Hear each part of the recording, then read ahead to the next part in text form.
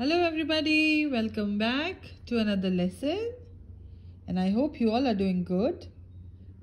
Today we are not really going to study, but we will learn something very important because it's story time. And today's story is about the greedy dog. The greedy dog. So once upon a time there was a dog and his name was Diesel.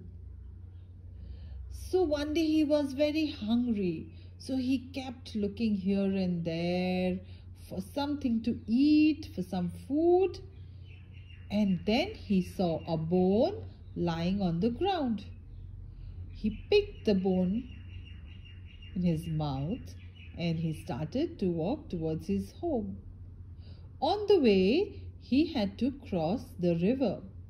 And as he started to walk on the bridge, suddenly he looked down and in the water he saw another dog and he also had a bone.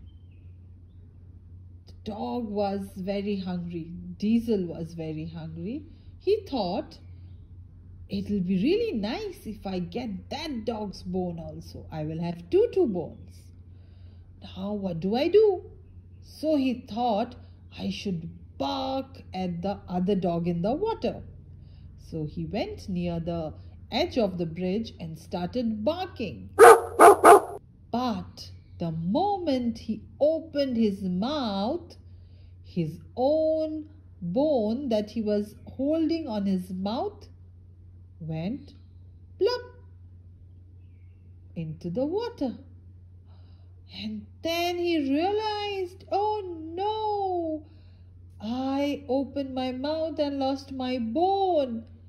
And what I saw in the water was not another dog, but my own reflection.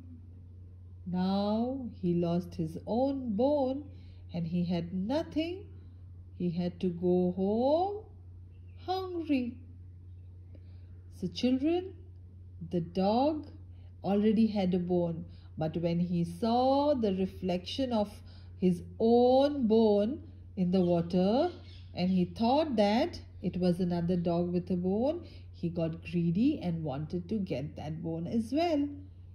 And while doing so, he lost the food that he himself had. So what did we learn from the story? That we must be happy with what we have and not be greedy. So I hope we all remember this important lesson all the time. I will see you all very soon. Take care and bye-bye.